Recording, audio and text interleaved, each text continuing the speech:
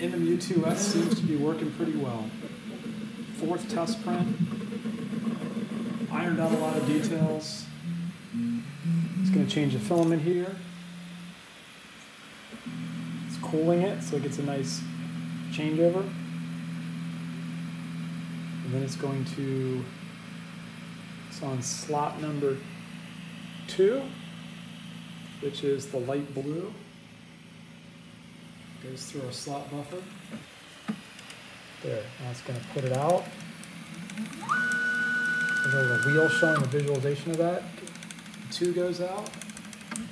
Now we can look in here and it's going to bring in the white one out of the buffer. There, you see it, there it goes. The white comes up and went down inside, and now it's going to start printing white as it gets loaded.